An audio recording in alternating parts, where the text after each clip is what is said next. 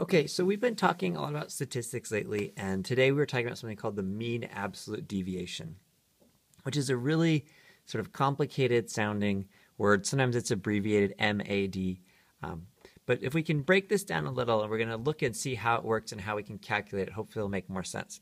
So mean absolute deviation, what that really means, so when we say the word mean in statistics, that means the average. So remember the average, you add all the numbers together, divide by how many there are. And when we say absolute deviation, deviation, similar to the word deviate, that means like if you're going somewhere and you end up going somewhere else. So it's kind of like how far away are things. And absolute deviation means when we use the word absolute, that's like absolute value. So remember those absolute value lines and you put a number inside and it means the distance and it's always going to be positive. So what we're really finding is the average distance of pieces of data from the mean. That's kind of what that is. So we're going to look at understand a little bit how that would work. So let's say we had two people, Bob and Fred, and they were doing 3-pointers over 5 games of basketball. Let's say we wanted to take that data and make it a little bit more concise and just find out the mean for each person. So to figure out the mean for each person, I'd have 1 plus 1 is 2, plus 7 is 9, plus 6 is 15. So the sum is 15. And then we would divide that over 5 pieces equals 3. So that means the average, or sorry, the mean, right, for Bob is he made 3 points. That's his mean amount of score. So every game he made about 3.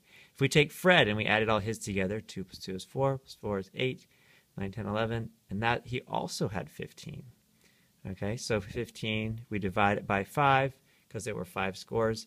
We would also get a mean of 3. Okay, it's a little sloppy. So what we're seeing here is if I just told you that Bob has a mean of 3 and Fred has a mean of 3, it would sound like they're the same and they do just as well as each other. But actually, if we look at it, we can see the number of 3-pointers they made is actually very different, right? So Fred is always very close to 3, whereas Bob was either way under or way over. So what we use is we use something called the mean absolute deviation to describe how they're actually different from each other. So even though they have the same mean, these two players have very different averages in terms of if we look at their range. And it might determine even, let's say you wanted to pick one for your team, you might be more inclined to choose this guy who's more consistent. Okay, so using the mean absolute deviation sort of shows and describes that. So what we're going to do is we're going to use some steps. So I'm just going to put some steps right here, and we're going to go through them and sort of see sort of how we can calculate all of this. So we're going to start with, it says find the mean of the set of data. So as you can see, I found the mean for both of them, and that happened to be 3. It happened to be the same. You just, again, find that by adding and dividing by how many there are.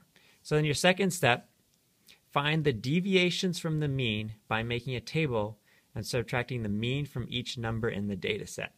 So that sounds like a lot, but really all that means is I'm going to make a table for Bob and Fred, and I've already made them.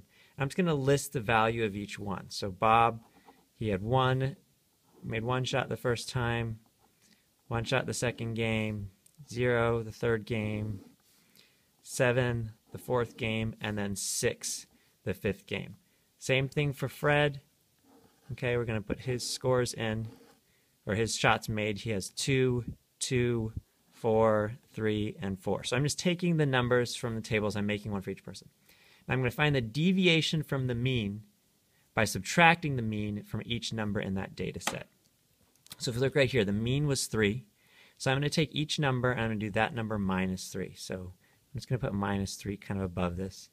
So that's what I'm doing. So 1 minus 3 is going to give me negative 2. Negative 2 again. Negative 3. 7 minus 3 is 4. 6 minus 3 is 3. I'm going to do the same thing with Fred. Okay, 2 minus 3 is negative 1. Negative 1. Positive 1. 0. And positive 1. Okay, so the deviation, again, that's just like the change. Or in this case, we're looking at sort of like the distance. How far away from the mean was he? Both of them had a mean of 3, so we subtracted 3 to get both of these numbers, and this is our list. Now the next thing is where the absolute term comes from. Remember, absolute means absolute value. So we're going to find the absolute value of each deviation to show its distance from the mean. So I'm going to find the absolute value of each of these. So this would be 2. Remember, absolute value just makes it positive. Absolute value are those two lines that kind of look like this, and you put a number inside. So this number becomes positive, positive, stays positive, stays positive. Same thing over here, 1, 1, 1, 0, 1. So they're all staying, we're just turning them all positive. Now, why do we do that? I'm going to try to explain real quick with a little graph. Okay, so if we were to graph each person's data, right, so if we had Bob's data, right, we would look right here and we would see that we could just graph it like on a scatter plot. We have 1, there's 2 1s, 1 0, 1 7, 1 6. And Fred's, he has 2 2s, so I put 2 2s, 2 4s, and 1 3. So this is graphing their data. If we graph their data, we can see how there's a pretty big range. There's all this empty space in the middle here, and all of this is kind of clustered together.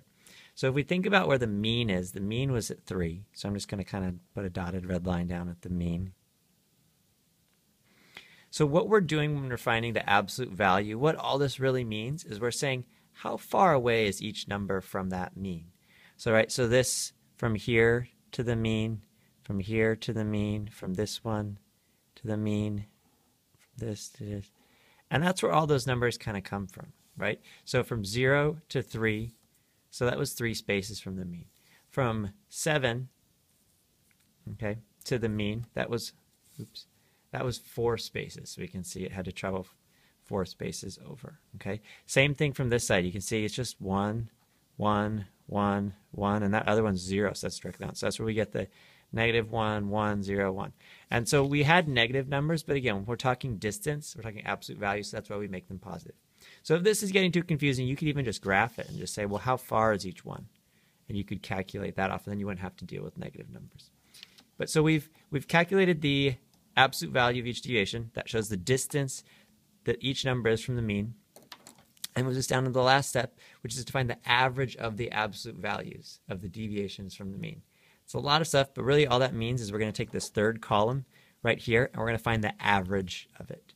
So that's going to tell us what the average distance from the mean is going to be. So we could add these all together. 2, 4, plus 3 more, 7, 10. So it adds to 14. To find the average of these, we would take that 14 and divide it by 5. And 14 divided by 5 is going to give us 2.8. You can totally use a calculator for that kind of thing. And then over here, we're going to do the same thing. We're going to add these numbers together. So there are 4 if we sum it. And to find the average, we would divide those by 5, and that would give us 0.8. Okay?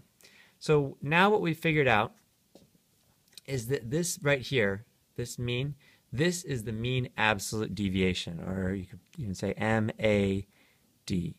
Okay? So that's 2.8 for Bob, and the MAD, the mean absolute deviation for Fred, is going to be 0.8.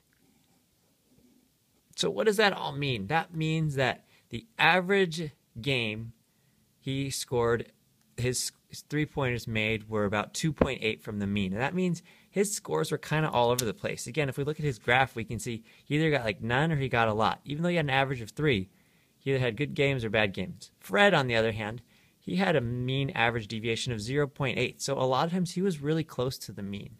Right? So his average distance from the mean was 0.8. So if you were thinking who's more consistent, Fred is way more consistent because he has a lower mean average deviation to show that. Or sorry, mean absolute deviation.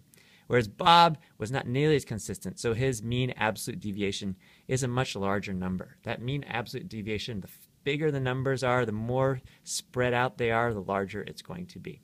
So that's kind of what mean absolute deviation is. You can see some examples right here, and also the steps to how to calculate it. Good luck.